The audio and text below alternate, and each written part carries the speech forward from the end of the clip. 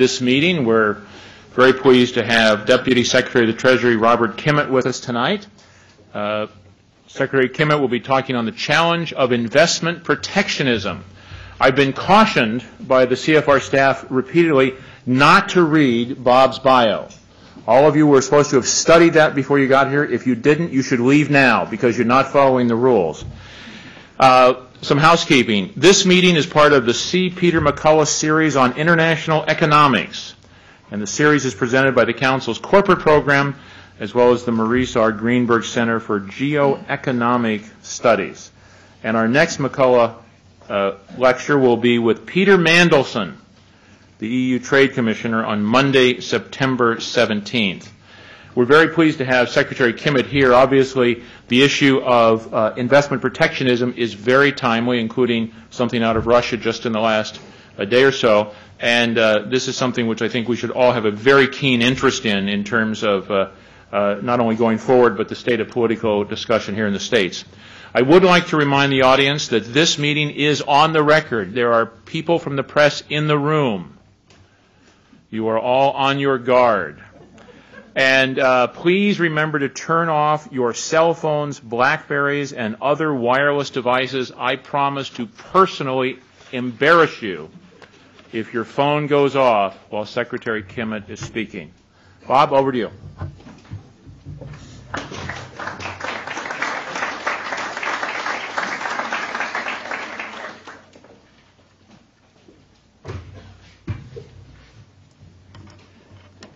I've lost my wire, so I'm assuming that these mics are working, and I'll put the wire back on for the Q&A. Let me start, if I could, with 3 words of thanks. First, to the Council for organizing this event this evening. Second, Chuck, to you for moderating. And third, to all of you for attending, especially on a day that carries so many memories, especially for those of us who were in New York City on that fateful morning 6 years ago.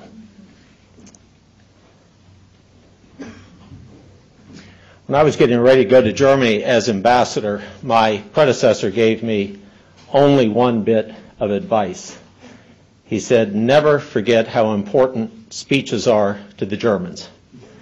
He said they love to give speeches, listen to speeches, and analyze speeches far more than is the case in the United States. Dick Walters stood up one time before a distinguished group like this, gave 40 minutes of what he considered prime oratory in German, sat down rather pleased with himself, only to have the Chuck Prince of that evening stand up and say, Mr. Ambassador, thank you for those wonderful remarks. We would welcome you back anytime you have a moment for a real speech.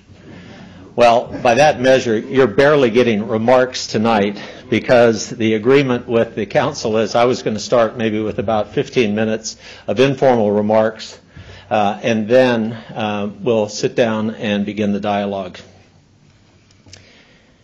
There are 3 important elements of a successful and sound world economy: free trade, flexible exchange rates, and the free flow of capital across borders. But there's considerably more attention that has been paid to the first 2 parts of that important triad, and that is free trade and flexible exchange rates. And they are certainly important. Progress on the Doha round, quite interesting that you have Peter Mandelson here next week. Progress on the 4 bilateral trade agreements we have negotiated is very important, both for the domestic and the world economy. Certainly exchange rate issues are important, not least the Chinese currency. But I will say that finance ministries, policymakers, indeed policy-oriented organizations like the Council, in my view, need to devote increased attention to the question of the free flow of capital across borders based on open investment policies, because in the end, that free flow of capital is the lifeblood of the world economy. If you just take a look at foreign direct investment in the United States, it is responsible for over 5 million jobs. Well, that's only 4% of our workforce.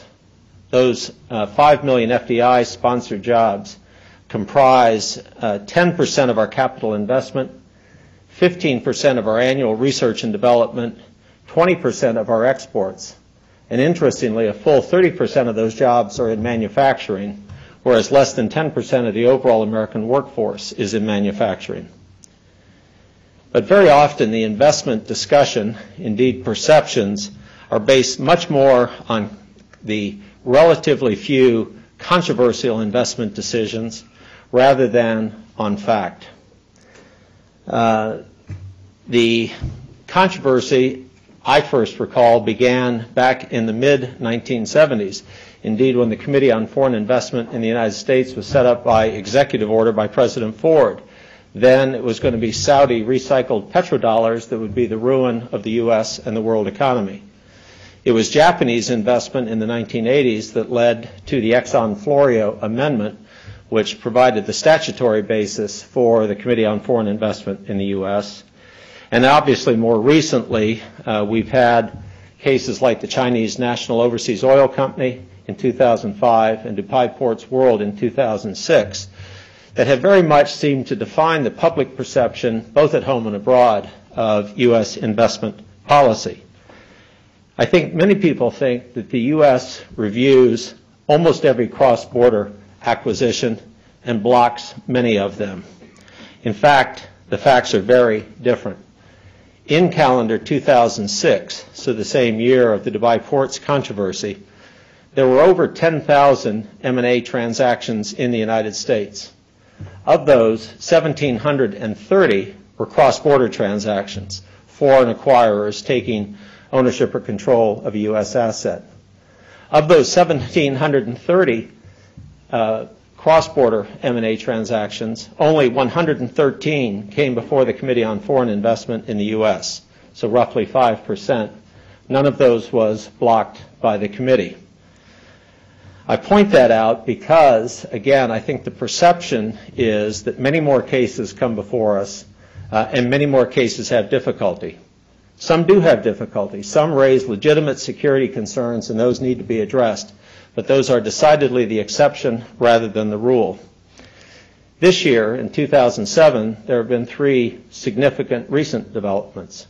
First, in May of this year, President Bush issued the first open investment policy statement in over 15 years.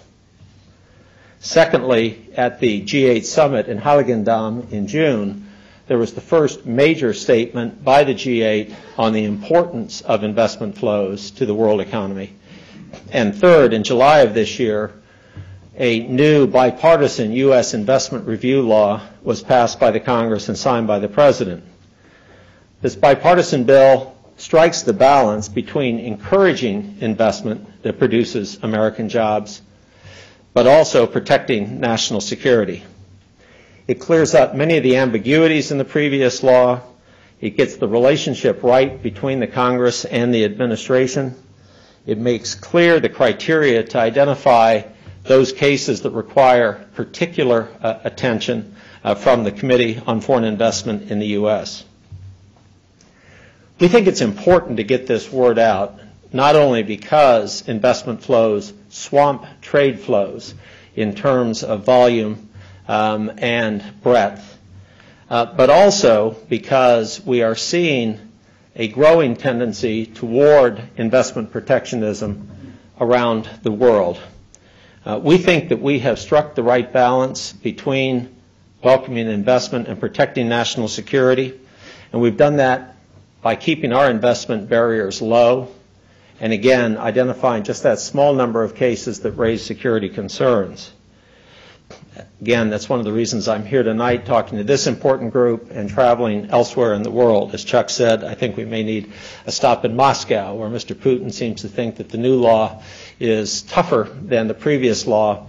I would say that it is a refinement of the previous law that picks up on the experience since 1988 in the rather dramatic world in which we live, rather than changing dramatically the balance that we try to strike as we do investment reviews.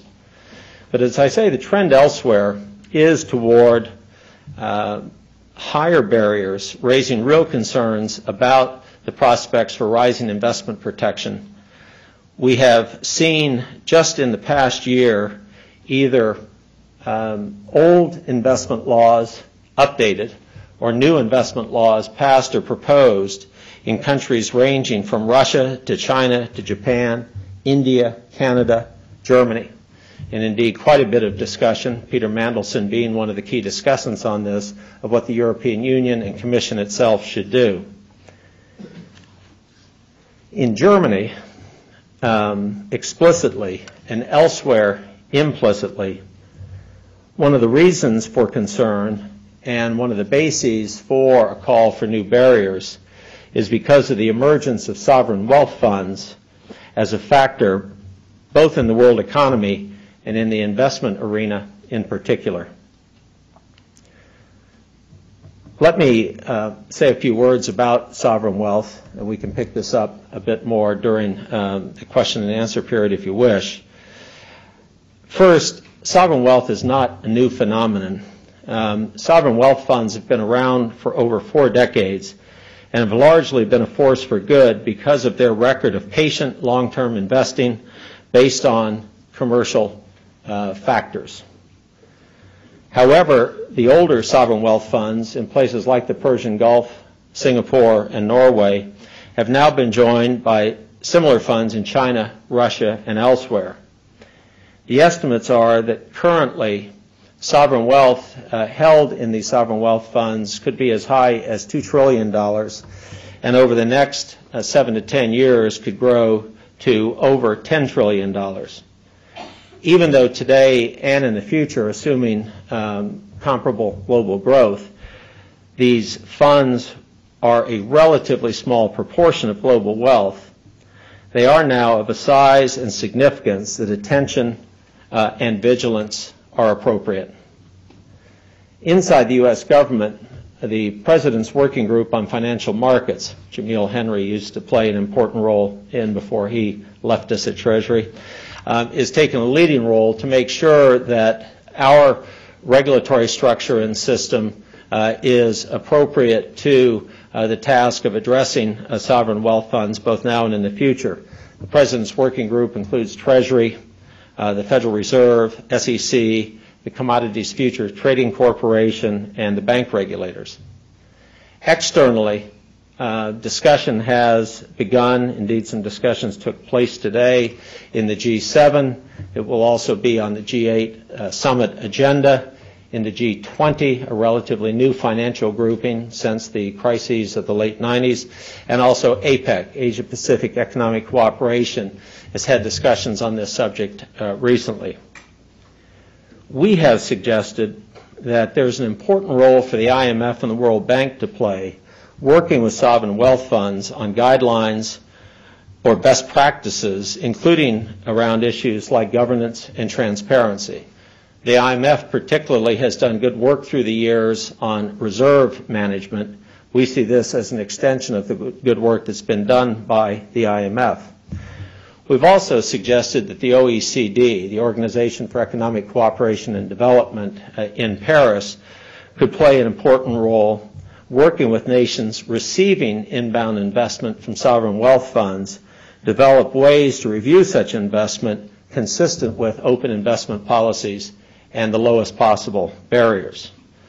I might note that the new U.S. law that passed in July of this year gives us some guidance on how to deal with investments from state-owned and controlled organizations, including sovereign wealth funds. It makes some adjustments to the previous law where there had been some questions about the length of the review that was required, the level of approval that was required.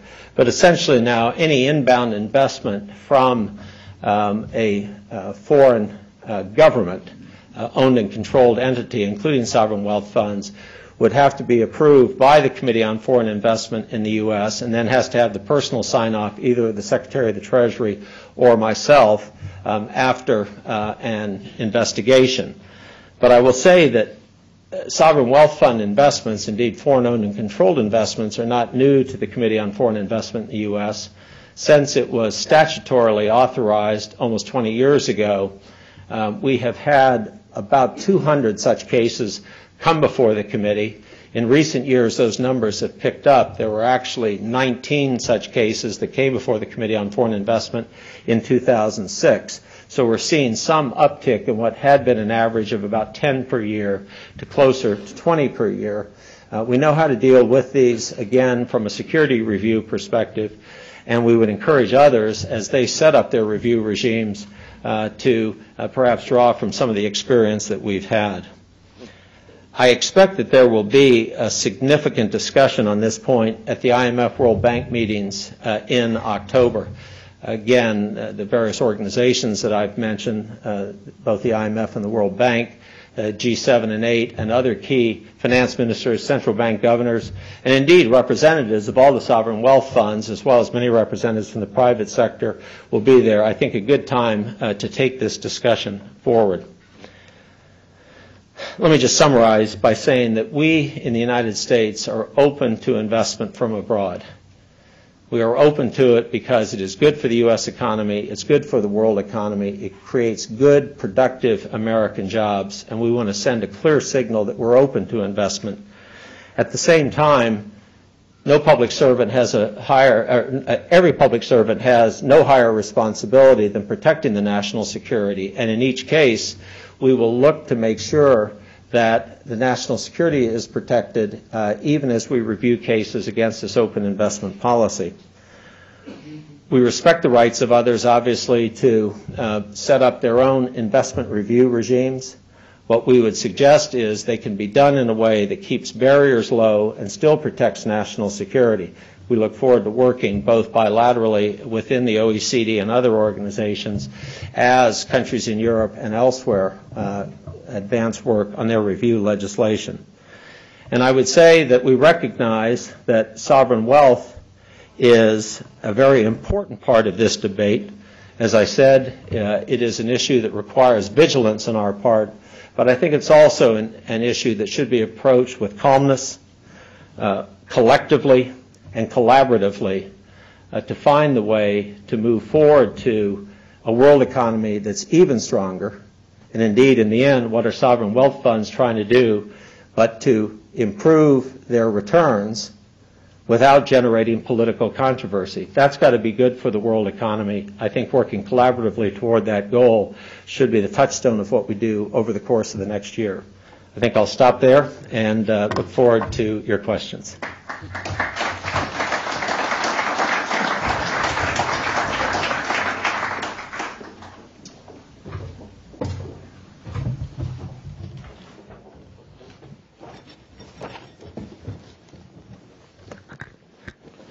I now have the great privilege of starting off the discussions with a couple of questions. Those are very, I guess those meet the German definition of at least remarks and probably a speech based on. Just remarks.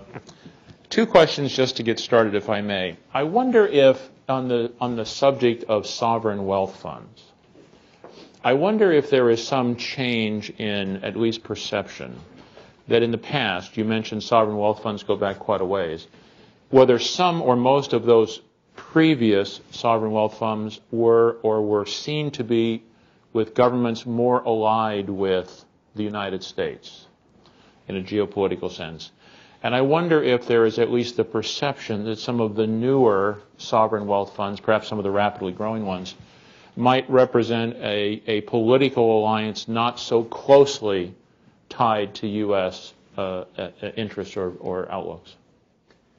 I think that's certainly a factor, Chuck. There's no question about it. I would say, however, that we would like to think that these sovereign wealth funds are going to be making their decisions, as I said, on commercial bases rather than for political reasons. Also, while you mentioned some of the older sovereign wealth funds that perhaps were somewhat more aligned with the U.S., some of them have run into issues, as the Dubai ports people found, indeed as the Saudis found decades ago.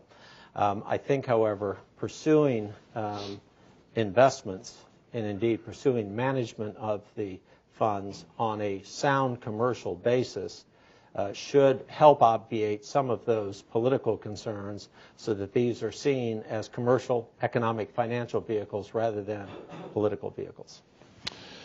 Perhaps on a related topic to your answer there, I wonder if part of the dialogue, at least in the States, I see this rising protectionism on investments all around the world, and you listed a number of countries, but I see it in almost every country around the world. I wonder if in the States, part of the dialogue reflects the political season. We are in an election season. They seem to be longer and longer. And I wonder if part of the discussion now reflects at some level a pandering to scare tactics. Let's scare people into this or that. And if there is some of that, or perhaps some of that, what might we look to beyond the election cycle? That is, what within that larger spectrum of discussion is long-term U.S. interests, and how should we think about the level of dialogue, whether it reflects accurately or in a puffed-up way what people are truly thinking in Washington? I'm with you. I think we've seen the end of election cycles. I think we're in a period of perpetual election cycles. I personally have not seen partisan politics creep into this particular debate. The concerns about investment have tended through the years to be bipartisan concerns. Again, I think that we at the Treasury Department, other finance ministries, other departments and agencies, as well as the private sector, and indeed investors, need to do a better job of telling the positive story about investment. It's usually quite welcome at the state and local level and greeted with greater skepticism at the federal level. And I think what that means is we've got to help tell the story, some facts of which I tried to put out tonight. I'll tell you a very personal view. We talk about foreign direct investment. I think one of the real problems is the word foreign. When Americans hear the word foreign, they have a natural tendency to tense up. Ever since Washington's farewell speech, warning us about foreign entanglements. I'm old enough now to remember when we used to talk about foreign trade. We don't talk about foreign trade anymore. It's now just trade or international trade. But that word foreign direct investment, I think as soon as someone hears it, or foreign investment, is almost a negative that has to be disproved. So one of the things we're trying to do at the Treasury Department is move away from the F word. One last question, if I can. That F word, yes. One last question, if I can, and a complicated one. Much of the political discussion these days is occupied by front page kinds of issues, whether it's the war in Iraq or immigration or et cetera, et cetera. And in that context, there is a perception, correct or not, that the administration is either a little weakened or is perhaps focused in ways necessarily perhaps in terms of these issues.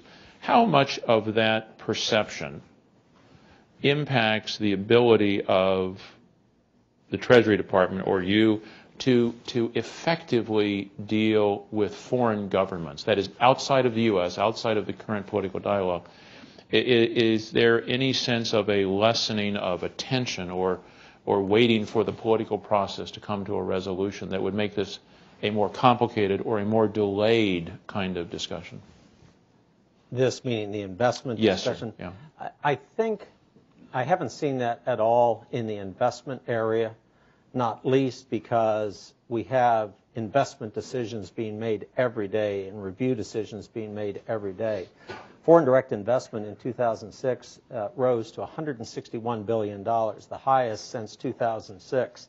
So investors still want to invest in this great economy, and therefore I don't think they can wait till January of 2009. And frankly, I think that their governments, when it comes to investment policy, recognizing the centrality of the U.S. market, are always open to engagement with us. This is not the first time that I've served in the last couple of years in the administration. I was in the last 2 years of the second Reagan term, also at the Treasury Department, in your former profession as a lawyer. During that time, we did the Plaza and Livre Accords. We got tax reform. And we also passed the first major bilateral free trade agreement with Canada, negotiated in '87, passed in '88. So I think particularly in the areas of foreign policy, including foreign economic policy, there's still a recognition overseas that the President and the administration retain considerable inherent authority. It has not been an inhibitor on what we've been trying to do at the Treasury Department, but I'm not saying it's not a factor more broadly, including perhaps in my former place of employ at the State Department and so forth. It requires creativity, it requires initiative, but at the end of the day, it's hard to think of any major development in the world, whether it be in the political, security, or economic area, that it is not going to involve the United States in some fashion. All right. Well, at this time, let me invite the members present to join in this dialogue. And a couple of ground rules, please. First, please wait for the microphone. And it says speak directly into it. If I have to tell you to speak into the microphone, you shouldn't be here. Please stand, state your name and affiliation, and please, please, please limit yourself to one question and keep it concise so that as many people as possible can speak. Yes, sir.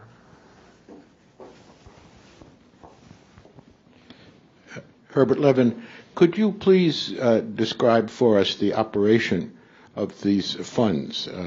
Do they have the money abroad and they give it to Lehman Brothers to invest? Do they open an office here and do it all themselves? Is there any pattern? How have they operated? Do you see some methods of operation more problematic than others? It varies from fund to fund.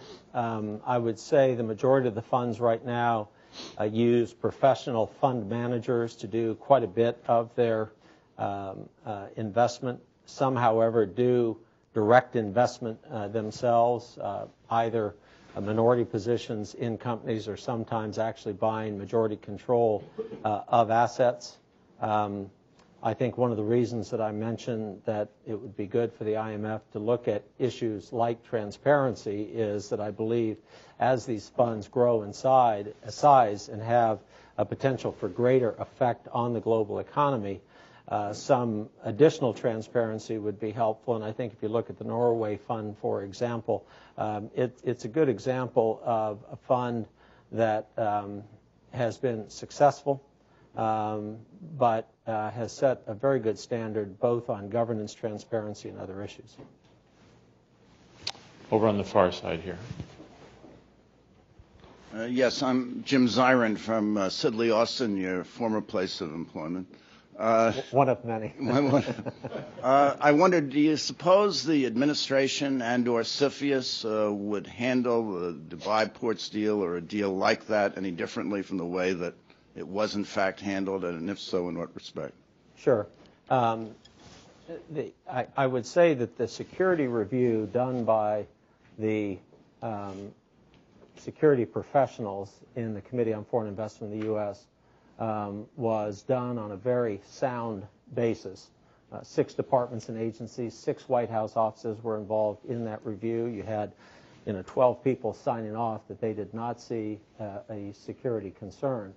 Under the new law, and indeed in procedures that we've put in place since Dubai Ports, the decision would not have stopped there. They would have had to bring that up to get a political level sign-off, at least at the assistant secretary level, and because in that case it was a state-owned and controlled entity, it would have required a sign-off at a higher level, secretary or deputy secretarial level. So we would have elevated the approval process inside the administration. That would have given us the opportunity to engage the Congress earlier on the issue, but I don't think we would have had to engage the Congress on our own. You will find that one of the lessons out of Dubai Ports is that companies are very quick to bring in both local politicians and key legislators into the process early on. The same Dubai investment entity that had the problem in Dubai Ports has made subsequent successful acquisitions, recognizing now that they need to spend roughly commensurate amounts of time on both ends of Pennsylvania Avenue, working both with the Congress and with the administration. One of the restrictions that we had in early 2006 that remains today, for good reason, is that there are very strict limits on what we can do with the sensitive proprietary information that we get from companies. I have found as a general matter in my years in government, we're very good at protecting sensitive company proprietary information. I wish sometimes we could be as good on classified information, but we're very good about protecting company information. As a result, there is a real limit on what we can share with the Congress, but no limit on what the company can share with the Congress. And especially for new entrants into the CFIUS process now, one of the first things we do is suggest to them and their advisors that they make sure that they have an engagement process both with the Congress and with state and local officials. So again, we would elevate it inside the administration. We would engage to the extent that we could with the Congress, but I think one of the real lessons learned by the companies is that they too need to engage beyond the executive branch. Just to follow up to that question, was there anything in the CFIUS legislation that was finally passed and signed that you wished had gotten in that didn't get in terms of the effectiveness of the process going forward? No, at the end, the bill that was passed under the leadership of Barney Frank in the House, Spencer Backus, Chris Dodd, and Richard Shelby in the Senate, I think was a collaborative bipartisan effort, and this was an area that needed collaboration and bipartisanship. We now are going through the process of putting out regulations and implementing procedures. There'll be some back and forth on that, but I think the legislation struck just the right balance. Good. Okay. Let's see, right here, please.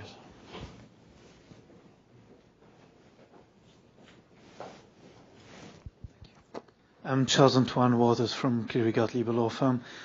We hear a lot about sovereign wealth funds because of the huge amounts they have to invest. But do we also see a move in the assets that they're targeting? So are they moving into more strategic assets? And also, what would be your definition of what a strategic asset should be and requiring a review of the committee? Mm-hmm. The strategic asset approach is one that has been used by the French and is the approach laid out in the legislation before the Russian Duma at this point. It's not an approach that we take. Again, what we have is a committee made up of members from 6 departments and agencies, White House offices, each of whom brings to the table a particular perspective on that part of the national security equation for which they have responsibility. We have some guidelines laid down in the law, particularly close look at energy assets, critical infrastructure, state-owned and controlled. But really, it's that collegial approach that helps strike the right national security balance for that time and moment. I don't think we're going to see this legislation revised again for years to come. So one of the things I think the legislators did quite well is left some flexibility. So you'll see that we don't designate those strategic sectors. As to what the sovereign wealth funds are doing, again, going back to the first question, there are some who never take majority ownership and control. There are others for whom that is the preferred preference. It really varies from fund to fund. I will tell you, in my discussions in China in July, although I was sitting across from government officials who were heading what was then going to be called the State Foreign Exchange Investment Company, I think they're now going to call it the China Investment Company. Although these were government officials, I felt as though I was talking to professional asset managers across the table. They made very clear that their goal was to generate higher returns without generating political controversy, and that therefore they were not looking to move into ownership or control stakes. And if you take a look at some of the decisions that they've made since that time, they've been true to that philosophy. So again, I think it will be up to each sovereign wealth fund, remembering that each is sovereign, to make their own investment decision. My recollection of the Norway fund that I mentioned is that they take no more than 5% in any one holding, any one company. Again, there's a variance across the spectrum. Yes.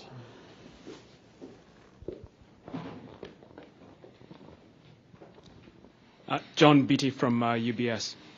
For several years, there's been a prohibition on foreign airlines acquiring a majority share in U.S. domestic airlines. I can understand, this is for national security concerns. I can understand why this would make sense in the case of aircraft manufacturers, say, for example, Boeing, because they have access to sensitive technologies. However, for airlines which are solely transporting passengers to and across the U.S., is there really a justifiable national security consideration? And if so, is this outweighed by the significant potential benefits that would accrue, for example, significant capital infusions from such foreign airlines? Really good question. If I could, I'd start by saying that there are surprisingly few statutory restrictions on foreign direct investment in the United States. I would challenge someone to point out any country that has fewer statutory restrictions than we. Media, which Steve would know well, airlines, you pointed out, and then there are some things on barge operators, nuclear power operators, but they're really relatively small in number. You've pointed out one of them, airlines. We in the administration have taken the position that we don't think that that cap on foreign ownership is good policy. But again, it's not policy, it's law, and therefore we've been working with the Congress to try to modify that law. There have been some recent agreements, particularly the EU-U.S. Air Transport Agreement, that have gone as far as the law would require. I think there were some pledges by the U.S. in that agreement, although I was not the negotiator, to try to continue to see what flexibility we could get. But that is one of the statutory bars. There are national security arguments made, but there are a range of other arguments made. But the administration on that one has been clear. We think that cap should be lifted. If there are national security considerations, we can review those on a case-by-case basis. We don't think the absolute statutory bar is in the best economic interest of the U.S. Richard?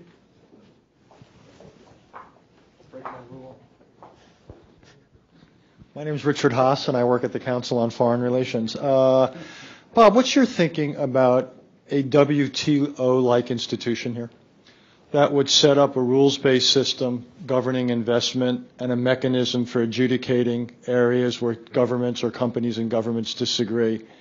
And might it not be a useful safeguard either against congressionally imposed protectionism that you don't want to see, or against either behavior by sovereign funds you don't want to see, or protectionism in other countries that would block U.S. origin for direct investment? As you've been doing for 20 years, you're sort of one step ahead of my thinking. I think it's a very interesting idea, but before we get there, we have to face the fact that investment right now sort of belongs to every agency of the U.S. government. It belongs to many directorates inside the Commission, and as with any important topic that belongs to everybody, you don't get that concerted effort that you need. And I think both in the U.S. government and in the international community, we have to start looking at investment not as a subset of the trade issue, which is how it's been looked at before, both for WTO, but also for bilateral and multilateral trade agreement investment purposes. I think it has some distinctive characteristics on its own. I think we need to decide how best in the U.S. government to coordinate the efforts of Treasury, of Commerce, USTR, and State, all of whom have important responsibilities in this area. I was very pleased to see the excellent statement that came out of the G8 summit in Heiligendamm on this. I think it's an area where, before I get to your WTO suggestion, I'd really want to see how far we could run it inside the OECD, because I think they've done some very good work on the investment side. But I'd be open to finding ways, both inside the U.S. and internationally, to look at this subject on a more concerted, coordinated basis. Just to follow up, so many of the national laws around the world are draped in national security.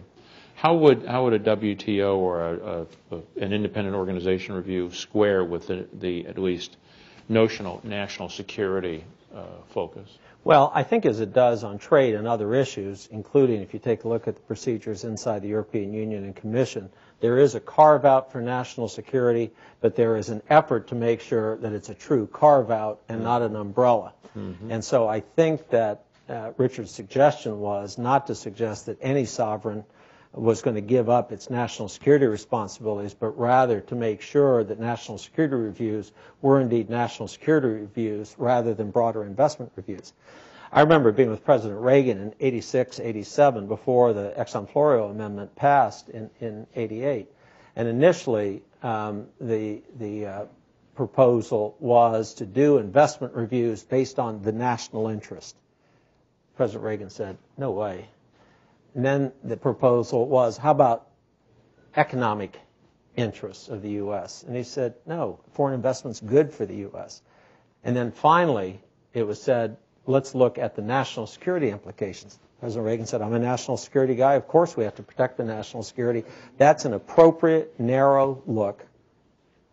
And that's the way I think these regimes should be set up. So I think you could actually move the direction that Richard's doing and have carve-outs not unlike the national security carve-outs that exist today. I mean, I think it's, again, I think it's an interesting proposition. And the other thing I'd say, going back to a good question over here, the new law, as did the old law for CFIUS review, makes clear that CFIUS is a committee of last resort rather than first resort. I mean, it is a very powerful authority because if the president blocks a deal, that blocking of the deal is not reviewable in the courts. It also makes clear that if somebody doesn't come before the committee, and they should have, he can reach out even after the deal has closed and unwind it or modify it. It's a very powerful authority, and like any powerful authority, should be used very carefully. So the law makes quite clear that if defense or state or commerce, let's say export control policy, the Department of Homeland Security, or the Justice Department, has existing authorities that they could use, not just antitrust law, but more broadly, to make sure that the investment is shaped the right way. They should use those, and this CFIUS authority should be exceptional. I think that would be a good model for others to look at, too. On the right and then over on the left. Yes, sir. Thanks, Mr. Prince. I'm Pranay Gupte, Mr. Kimmitt. I live in Dubai at the moment, and Dubai has been mentioned tonight, and so has China. This week, as you may be aware, there was a Dubai delegation in China, which was warmly welcomed, and Dubai committed itself to all kinds of investment, and it committed itself to all kinds of investment in India, among other things. Two related questions. One, to what degree are you actively looking for Middle East funds? As you know, there is a surplus of petrodollars there right now, something estimated to be about $500 billion. And secondly, how would you compete with other economies, such as India, for example, where I was born and raised, China, of course, Thailand, and so on, Pakistan even, which are competing for the same funds? So what is your message to them, that beyond investing in American debt, for example, what are the sectors of the American economy where you would actually want foreign direct investment? Thank you. Sure. First, we want to make clear not just that we're open to foreign investment, but we have to actively seek foreign investment. There was an initiative started in the Commerce Department this spring called Invest in America, and the Commerce Department is now putting senior officials of their Foreign Commercial Service into embassies for the specific purpose of helping foreign investors look for opportunities in the United States. In the past, most FCS, Foreign Commercial Service people, were helping U.S. companies abroad, and they'll still do that. That's very important. But recognizing the tremendous job-producing potential of foreign investment, Commerce is now recognizing that it needs to get out there to Dubai, to Beijing, to Delhi or Mumbai to compete for that capital. What I would say is we're looking at opportunities. That is, U.S. companies are also looking at opportunities in China and India. I hope both those economies will continue to open their markets to investment. We're going to keep our market as open as we can, and we've never shied away from competition for investment dollars or other currencies. So I think the short answer is we need to get out there and market our openness, help companies look for particular opportunities, but we would expect them to look elsewhere.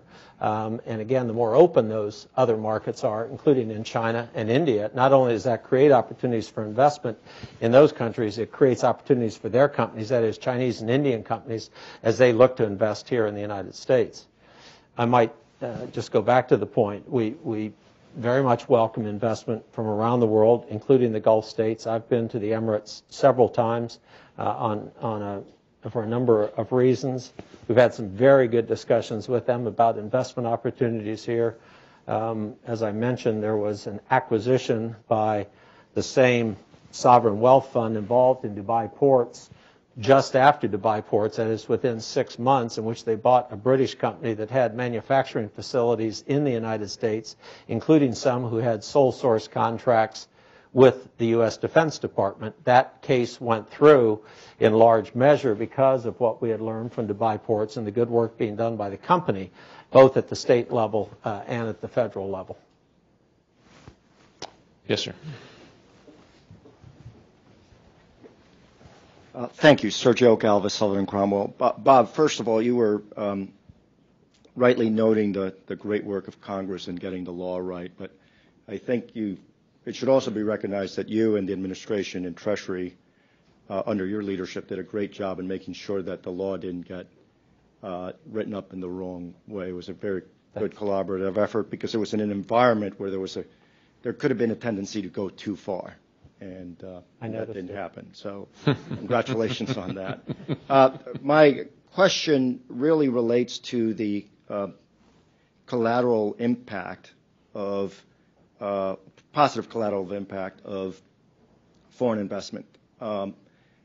When we did the Argentine debt restructuring, one of the things that was most frustrating to bondholders was the fact that in a post-privatization world, the Argentines didn't have any assets in the United States.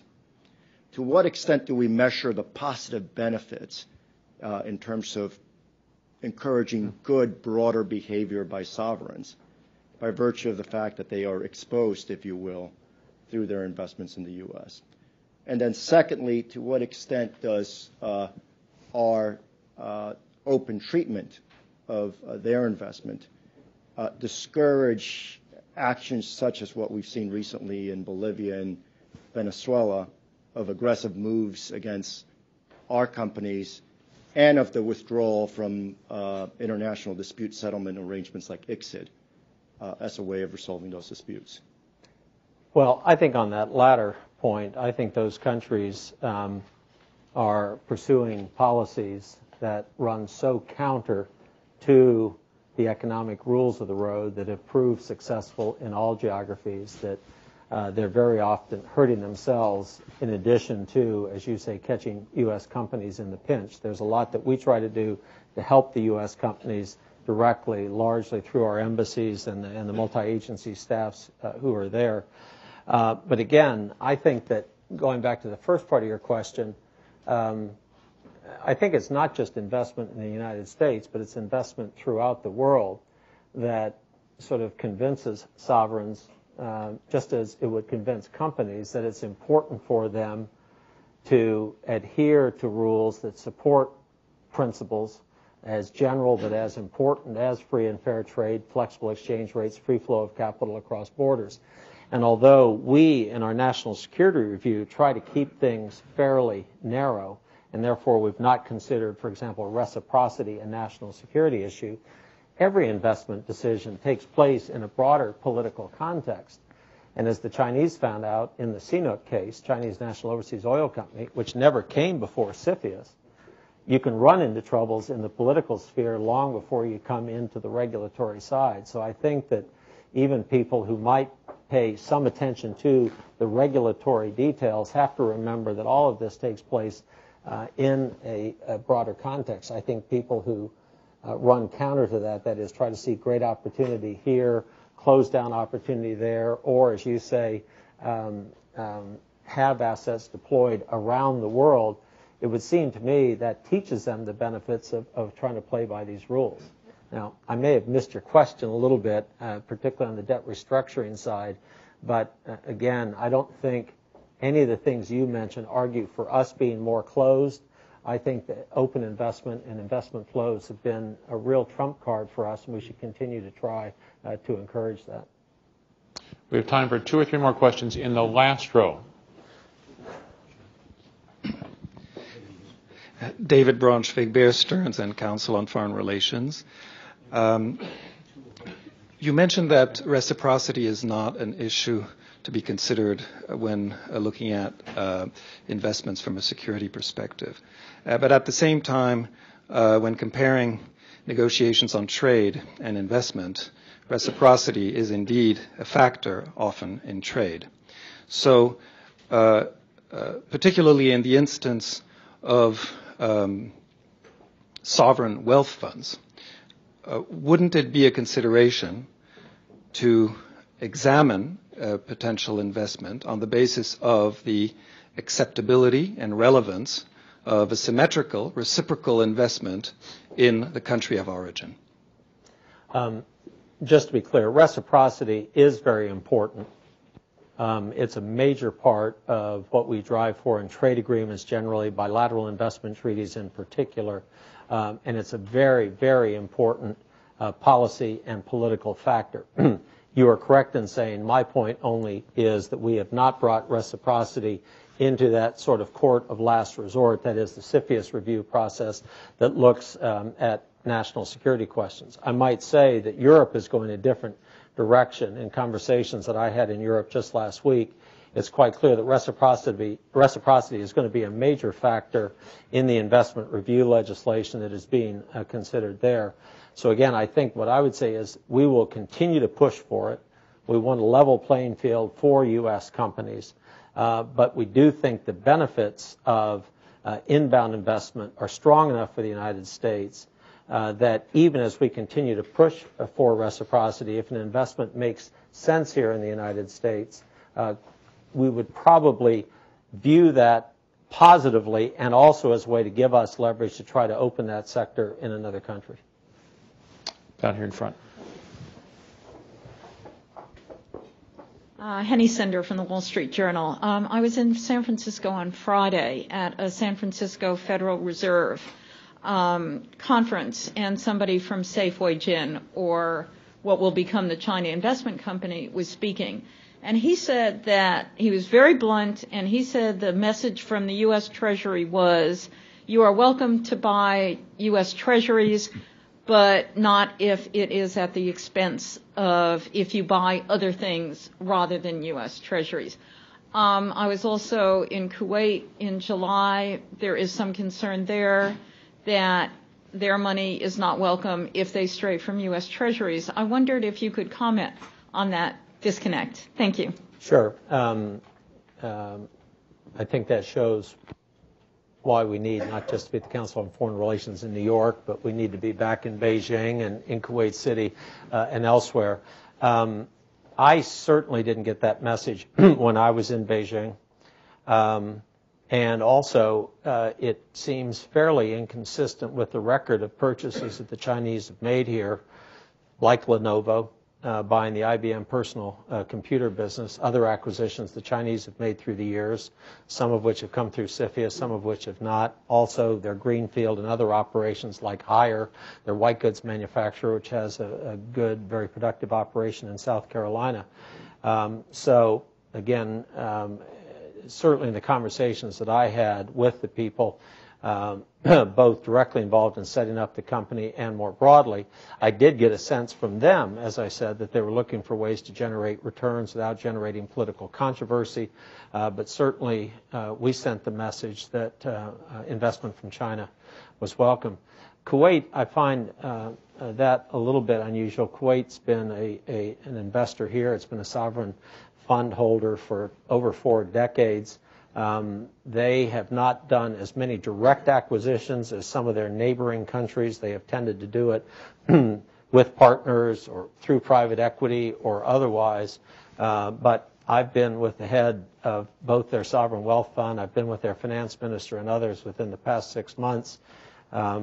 That certainly wasn't, again, the impression that I got, but to the extent you're hearing that, we take that seriously.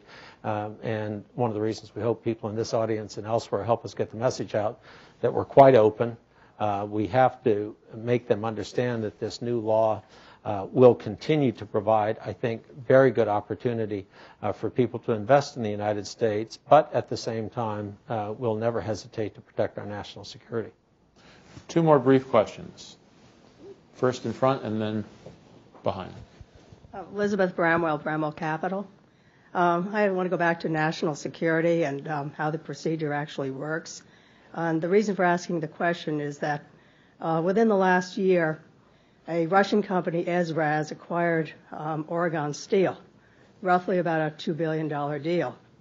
And, I really question having a Russian company buy an American steel company where there is proprietary technology, in this case, large-scale diameter pipe, and basically giving them access to trade shows and the overall community in which they exist. And, pipe of that kind is important for transporting oil from the oil sands in Canada. So I guess I'd like to know, how the public is really protected, because on the other hand, you have the company wanting to sell at a higher price, the shareholders wanting to sell. You have the unions who are clamoring for jobs, and in this case, the Russians promised to rebuild a plant. And then you get Congress involved, you get the executive branch involved. How do you keep politics out of it? And I guess who really reviews these things objectively from a national security point of view? Got it. I can't go into particular details on cases beyond information, again, that the companies have put in the public domain. But let me just say that the committee is made up of Treasury as the chair, the Defense Department, State Department, the Justice Department, the Commerce Department, the Department of Homeland Security, then the National Security Council, the National Economic Council, the Office of Science and Technology Policy, Council of Economic Advisors, Office of Management and Budget. That's all? No. Wait.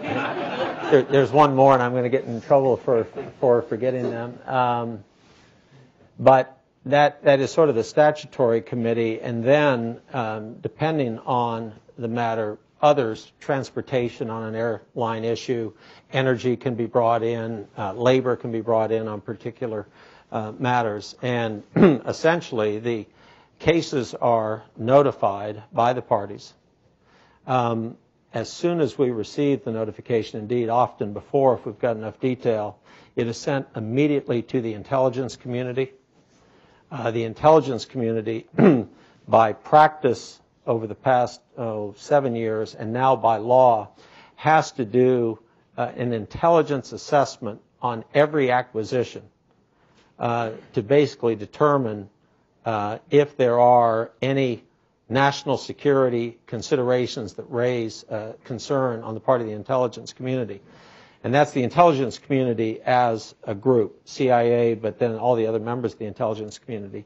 That information, together with the information from the companies, then goes to each of the representatives on the committees, and then each of them does their internal agency work. They meet, have discussions very often with the companies. Companies are very often called in. And if there are any issues that are identified, very often there is put together something called a mitigation agreement, where there might be some measures undertaken to have a U.S. subsidiary with an all-U.S. board, certain requirements on security clearances, things of this sort. Again, I'm not going to any particular case, but at the end of the day, each of the members of CFIUS is asked to put his or her name on a line that says, we find no reason to believe that this case will adversely affect the national security. I think it's a pretty thorough process that at the end asks someone to exercise the most important single responsibility they have as a government official, and that is to say that the country will not be harmed by this going forward. Again, now, not only do we have the professional security people who've been doing this for decades, you have much closer involvement of the political appointees in the departments and agencies, and then we notify the Congress immediately upon any decision that we have made, and the companies usually have been in touch beforehand. One last question, if it is very brief. Brief? Brief, yes. Brian O'Neill. Mr. Secretary, in your opening remarks, you made reference to the 4 pending free trade agreements. Could you give us an update and handicap the likelihood of passage of each? Oh, boy. Sorry, you always take one too many questions. I was going to say. I could keep my answer really brief. We think all 4 trade agreements are important on the individual merits. There are 3 from Latin America, Panama, Colombia, and Peru, and then, of course, South Korea. My recollection is that the process has begun on Peru. Remember, these are still under the fast-track authority that's been expired, but because of the way they were concluded, it's moving according to a certain process. I think the administration remains of the view that all 4 are in the economic interest of the United States. We're going to pursue them. Again, if history is any guide, even major trade agreements, like the U.S.-Canada trade agreement was, the negotiations concluded actually this month, 20 years ago, eventually went through the Congress. It was a long battle. There were many interests at play, but I think we're committed to getting all 4 through as quickly as we can. And I'll say that we've had very good working relationships with both the trade subcommittees and then finance and ways and means. We've got some differences. I think that good progress has been made. I probably won't handicap it for you, but I'll say we're committed to getting all 4 through. Secretary Kimmitt, thank you very much for an illuminating, very topical. And thank all of you for coming. And again, I invite you to join us next Monday for Peter Mandelson.